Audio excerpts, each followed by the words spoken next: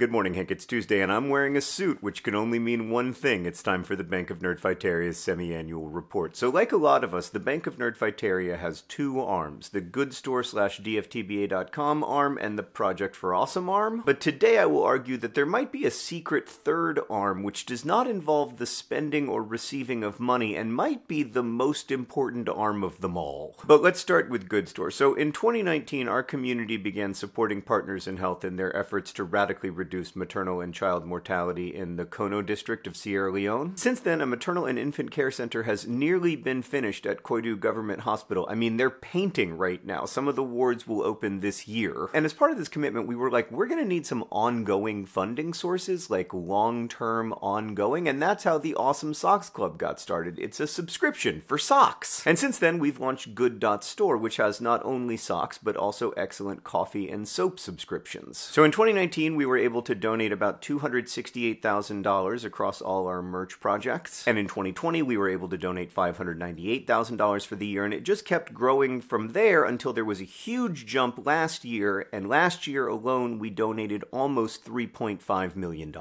Now, maintaining that growth is going to be really challenging, mostly because both the company and Nerdfighteria received a ton of media attention last year because of a thing that, just to be clear, we do not want to repeat. But still, these have become quite successful businesses. How does the money break down? Well, most of it still comes from the Awesome Socks Club, but both coffee and soap are growing, and last year Pizzamas grew as well. And this has meant that we're able to support not just the maternal and child care project in Sierra Leone, but also others. Like this year, Hank's Cancer Socks raised over $350,000 to support better cancer care in impoverished communities. And we're able to support increasing access to tuberculosis care as well. The whole idea here when we started was that if we worked with a team of really talented people, we could potentially raise more money by starting these businesses than we could ever donate on our own, and that's happened. So that's one arm of the Bank of Nerdfighteria, and then we have the second arm, which is the Project for Awesome. It's a completely separate project. Since 2007, Nerdfighteria has organized an annual charity fest called the Project for Awesome that has raised about $12 million in total for charity. Some of this goes to pre-selected charities, usually Partners in Health and Save the Children, and then some of it goes to charities chosen by Nerdfighteria through their votes on Project for Awesome videos at projectforawesome.com. It's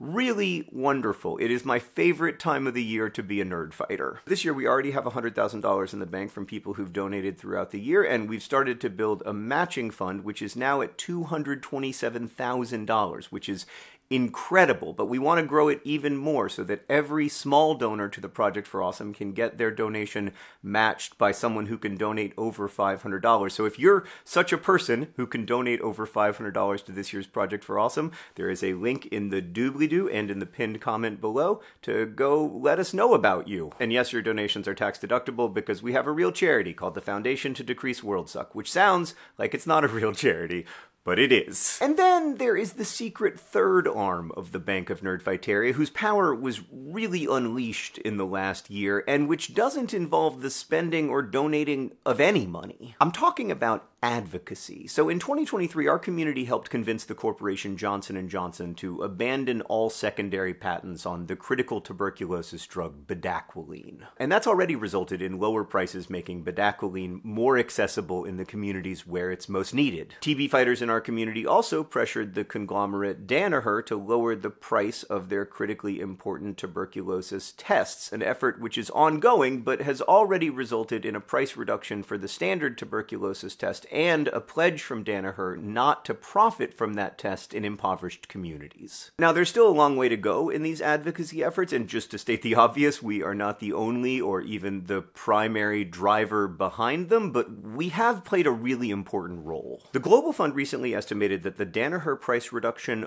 alone will result in a $32 million savings over the next 3 years, allowing millions more people to get accurate, fast tuberculosis tests. And of course, not all of that savings is attributable to Nerdfighteria. Partners in Health and Doctors Without Borders and the Treatment Action Group and so many TB survivors have been working for these changes for years. But let's say our stake in that change was 20%. That would mean that advocacy created a bigger financial win for global health equity than Good Store and the Project for Awesome combined. And that's a reminder to me that how we spend our money isn't the only thing that matters, although of course it does matter very much. How we spend our time and our attention also matters, and because so many people in Nerdfighteria have gotten involved in advocacy for those living with tuberculosis, changes that we could never have bought or sold have nonetheless become possible. So when we say, regardless of whether you want to buy awesome socks or can donate to the Project for Awesome, thank you for being part of this, we mean it. We really, really mean it. Hank, I'll see you on Friday. $32 million in savings from the Danaher thing.